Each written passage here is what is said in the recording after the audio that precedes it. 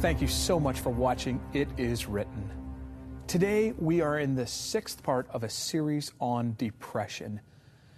Now, maybe you're not depressed and you're about to turn off the TV. Don't turn off that TV, because depression is a subject that not only touches every family, but the principles we've been learning help any individual have better brain function and really a better life in general.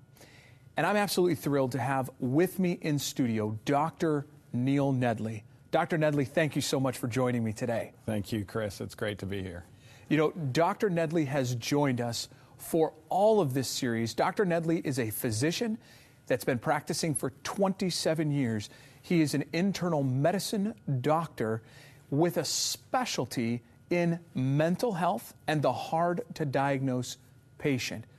In addition to those responsibilities and seeing patients, Dr. Nedley is the president of Weimar Institute.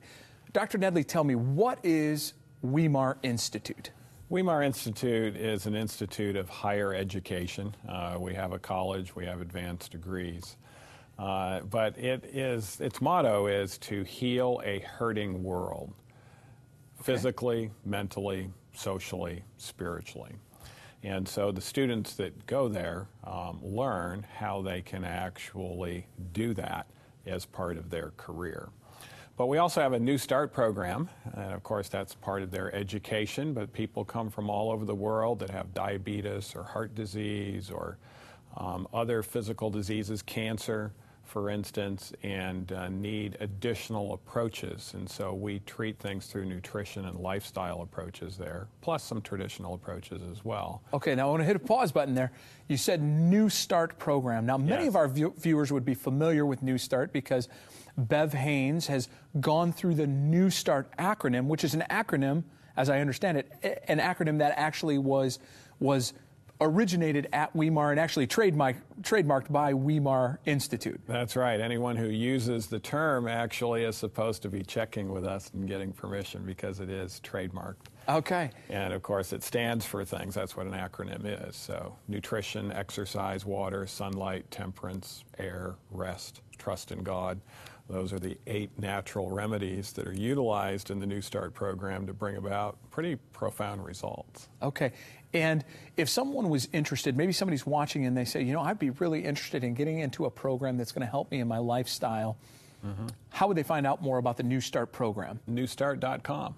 That's simple. Just go to newstart.com. Yeah. Find that. Now, if somebody was interested in Weimar and the higher learning institution that's there, how would they find out more about that? That would be weimar.edu.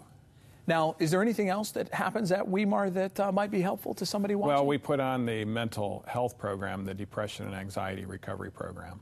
And for that program, you need to log on to depressionthewayout.com. Okay, that's easy to remember.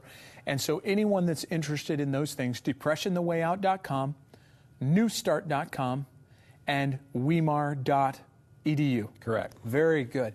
Well, Dr. Nedley, as we've been talking about depression, how big of a problem in the world is depression? It's a big enough problem that 1 out of 4 women at some point in their life in the Western world are going to suffer from it. 1 out of 8 men. And that's actually old data. Newer data shows it's probably going to be more likely than that even in the future. So that's going to touch a large segment of society. And it is a big problem here in Canada. And how is depression traditionally treated? Number 1 treatment, even today, is medication. Okay. How successful is treating depression through medication? Medications have their limitations, unfortunately. Medicines can help. The drug company data shows up to 70% of the time it might produce some benefit, but only 20%, or maybe up to 28%, depending on the study, will actually have a remission as a result of taking medicine alone. 20 to 28% actually experience remission through taking medication. We've talked about this before, and I want to be careful making too much of a joke about it, but you know, a traditional doctor, an orthopedic surgeon that was only 25% of the time successful in fixing a knee, fixing an elbow, fixing a shoulder, not going to be practicing very long, are they? They wouldn't. Their medical associations would eliminate them pretty quick. Okay. And to the viewer that's watching that might be taking medication, we're not advocating that they need to go take, just stop taking their medication or anything like that. Nothing radical. No, they still need to be seeing their doctor. Okay. But we've been going through this process here and through this series of programs here where we've found that there is a way out of depression and ways to address it actually, and I hate to use the word naturally, but addressing it with practical steps that I can do right today through lifestyle change. That's right. And if you've missed any of those shows, you can go to our YouTube channel, youtube.com/IIW Canada, and you can watch any of these programs. Now, today, we're going to talk about another way to address the issue of depression and a way to address actually mental health in general. And we're going to talk about emotional intelligence. Yes. Now, I've heard about IQ. You're right. Okay, but EQ and emotional intelligence. What is emotional intelligence? Emotional intelligence is knowing and understanding your emotions and the emotions of others and responding to those emotions in a healthy way. Knowing and understanding my emotions, knowing, understanding others' emotions, and responding in a healthful way. In a healthy way. In a healthy way, okay. Now, why is emotional intelligence important then? Well, it has more to do with our success and happiness than even our IQ does. In fact, how successful you are in life, as well as how happy you are, has been intricately tied to your EQ, or your emotional quotient, or emotional intelligence. So it's a very important mental health factor, so important that we measure it in every patient that comes in to see me for mental health issues. And after they're treated, we measure it again to see where they're at in this process. So emotional intelligence, or EQ, the emotional quotient, is more important than IQ in having a successful life. Correct. Okay, and you've addressed some of that, but let's expand a little bit more. Why is that, and what are you seeing as you see patients with and you analyze their EQ? Well, it gets into the 5 aspects of emotional intelligence. Okay. First one is knowing our emotions. In Okay. other words, being able to identify precisely the emotion that we're feeling at that time. Okay. But not only identifying the emotion, Yes. but knowing why we're feeling that way. Okay. And if we blame the why on just what someone else did to us or what happened to us, Yes. we actually don't have a very high emotional intelligence. Okay. Because it's not only what happens to us, but our role in what happens to us. In other words, what we think about what happened to us, that then plays a direct bearing on our emotions and our behavior. See, Chris, it's our thoughts that cause our emotions and behavior. And so emotionally intelligent people are actually disciplining their thoughts. They're not only knowing their emotions and why they're feeling that way. Okay. The second aspect is they're managing their emotions. Okay. People with low emotional intelligence are simply managed by their emotions, moment by moment, day by day. Yes. People with high emotional intelligence still have powerful emotions, but they're managing those emotions. Quite different. Okay, so knowing is the first step, and then managing, and then what are those other aspects? The other aspects are recognizing emotions in others. Okay. And the fourth part is managing relationships with others. Okay. And you might guess this is why it has a lot to do with our happiness, because our happiness has so much to do with our social relations. Yes.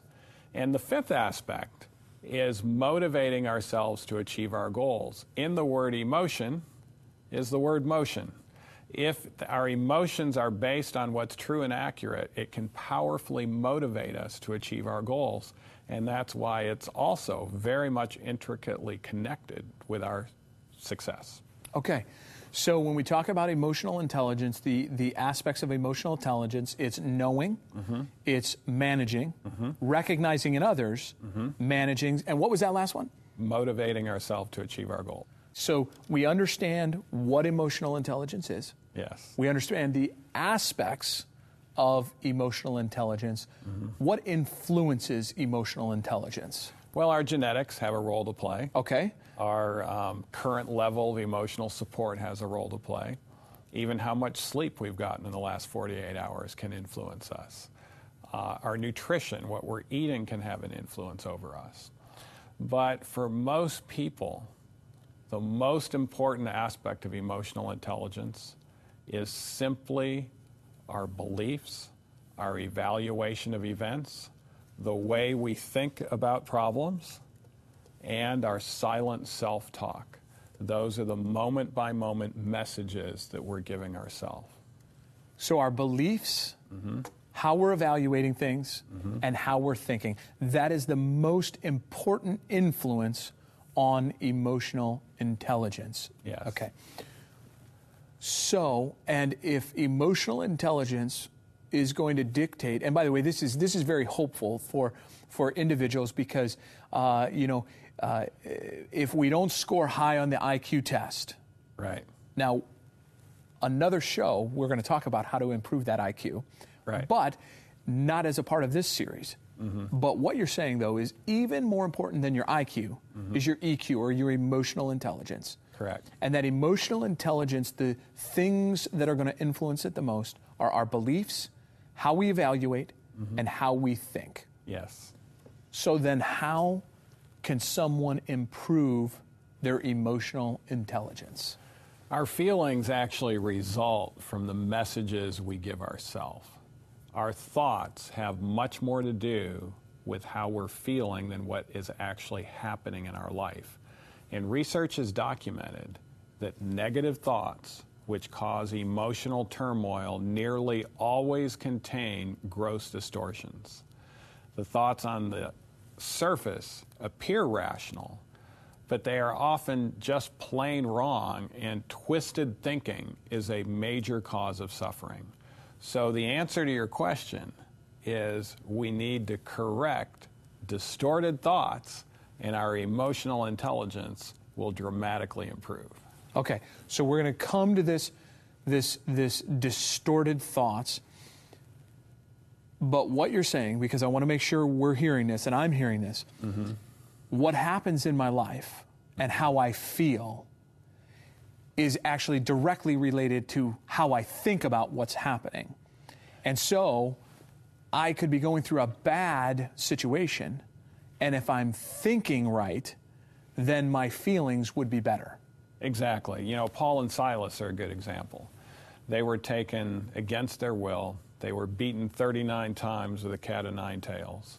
Their backs were laid open. They were then put on an irregular dirt floor with rocks, feet put up in stocks. And there they were, crying uncontrollably in prison and saying, "Why us, Lord?" Now, Dr. Nedley, I know you're doing a little tongue-in-cheek. Actually, we find them singing songs. Yeah. And you know, the Bible doesn't necessarily convey emotions, but they seem they're not complaining They had at all. happy looks on their faces, Yes. and they were singing praises to God. Now, why could they be doing that? Because their thoughts had much more to do with how they were feeling than what was actually happening in their life. And they weren't thinking fantasy thoughts. It wasn't pop psychology that they were on a beach on Lake Ontario somewhere. You know, they were thinking true and accurate thoughts. And those true and accurate thoughts were so powerful that under the most adverse circumstances, they could still have great emotional stability. Okay. So what we need to do is we need to change thinking errors or distorted thinking or cognitive distortion. Correct. Okay. So what would be an example of distorted thinking or cognitive distortion? Well, mental filter, for instance. There's actually 10 different ways of distorted thinking. Okay. So 10 different ways. Name a few of them here today. Okay. But a mental filter, this is where you're just looking at one side of the equation. Okay. I'll tell you about a gentleman who came to our program. He said, "Nothing is going right in my life." Okay. He said, "My boss yells at me almost constantly. My roof is leaking. I didn't have even enough money to pay for this program. I had to take it out on credit cards. My wife nags almost constantly. And furthermore, I'm short and fat, and now I'm going bald. Nothing good in my life. But yet, as I talked to him, I realized that he had a beautiful wife. Even though he was short and fat, he still slept well. He could still feed himself. He could still walk. He actually enjoyed his church. He had some good friends. And he had the potential to do a lot of good things. But here he was on the one side of the equation. Nothing good in my life. A mental filter. Okay. So a mental filter is going to prevent us to think positively about really anything. Yeah, rationally, really. It's not going to get us thinking rationally. And the solution to a mental filter is you have to be intentional and forceful of finding evidence to support a different way of thinking. So it requires some thought process yourself in regards to, wait a minute, am I looking at just one side of the equation? Let's be intentional and forceful. Is there a different way I can think about this? Okay. And so, yeah, and you said it twice, but I want to make sure we call that. So the way I deal with the way I deal with a mental filter is, I think the two words you used were intentional and forceful. Yes. Okay. So if I have a mental filter and I think nothing good can happen to me, my life is awful, my life is terrible, whatever that mental filter is that now is going to set the stage for everything in my life, intentional and forceful. Maybe discuss a little bit more. What does it mean to be intentional and forceful? How am I going to change that mental filter? If somebody's watching right now today saying, what, that's my life, nothing good happens in my life, how can they change their thinking on that? Well, they need to stop and realize, is there anything good in my life? And this guy's wife, for instance, had nags, but she was a beautiful girl, and he loved her, and she had a lot of positive things about her. Okay. But yet, nothing good. Wait a minute, there's some good things about that woman. Otherwise, you wouldn't have married her to begin with. Even though you're going bald, I mean, there's still a lot of things that you can do. He actually was a good-looking guy. So it does require some pausing, some stopping, and some reanalyzation and trying to just look at the other side. Now, wait a minute, can I look at the other side? And, sometimes it's tough when you're just thinking on one side. So yes. It requires you to take some time. Maybe you need to go out and take a walk. Take a few deep breaths and then say, okay, I'm going to be intentional. Let's see what I can fill out on the other side here. And while you take the walk, you're going to get some exercise, which is going to help you to have some frontal lobe activity, which is going to help you to think more logically and have better judgment. That's so right. You can make a better decision. Exactly. And it's an amazing thing. And as we talk about things in the realm of the Bible and spiritual things, it's amazing in our society that the devil has used things that can be used for good, but to use them to keep us so busy that we never have a moment to think. And what you're saying there is we need to take a pause. And I know it's not the same thing, but all I could remember is from my childhood, when they teach you about fire. If you're ever on fire, stop, drop, and roll. Yeah. And what you're saying is if we have a mental filter, and we've said, nothing good can happen in my life, or whatever the mental filter is, I am this way. I need to stop, I need to pause, I need to think, and I need to be intentional and forceful in changing how I think. Exactly. Okay. Now, you said there's 10 different. Now, we don't have time to go through all 10, but maybe we can do at least one or two more. What's another cognitive distortion? Overgeneralization. Okay. Another one. All right. Now, intelligent people have a tendency to do this because to generalize, you have to be intelligent. Okay. But there's a tendency to overgeneralize. Okay. And I'll just tell you an example of another case. This was actually a suite mate of mine. I actually lived in the same dorm when I was in my pre-med era years, my second year. And he had his eye on a girl for about 6 months before he mustered up enough courage to ask her out. Okay.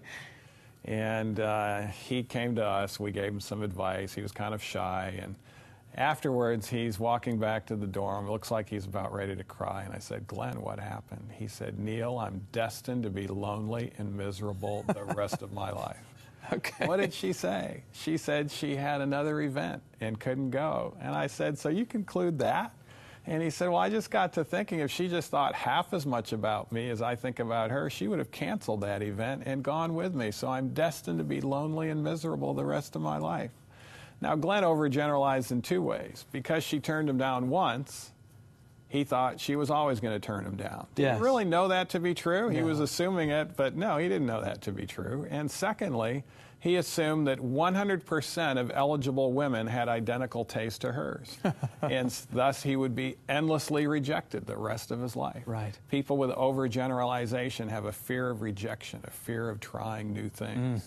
And another example. And in the same way, do you deal with that the same way? Intentional and forceful? Stop, pause, and be intentional and forceful to change that thinking? Yes, that's right. It does require some stopping and some pausing and seeing if there's a different way in which you can think about it that's more accurate. As we're closing out, and it's hard to believe we're running out of time here, but maybe what are the characteristics as we close out of someone with high emotional intelligence? They're going to be curious about other people, the people that they don't know. They'll also know their limitations. They're going to know their strengths, and they're going to know their weaknesses. They're going to be very much interested in what is true and accurate. Truth is a foundational principle to those who are emotionally intelligent. They are also going to be willing to stop and help others, but they'll also know when to say no, when they're not the best one to be helping others. And they will, if they have those things and other talents, they're going to have a good leadership potential. And they are very interested in being moral and good. It's hard to believe we're out of time, Dr. Nedley. But you gave those characteristics. And someone's going to want to watch next week because we're going to give practical examples of that. Let's end today with a word of prayer. Heavenly Father, we're so grateful that we don't have to be trapped, that there is a way out, and there is a way for us each to think differently. Please give us the strength today to think differently and have high emotional intelligence. We pray this in Jesus' name. Amen.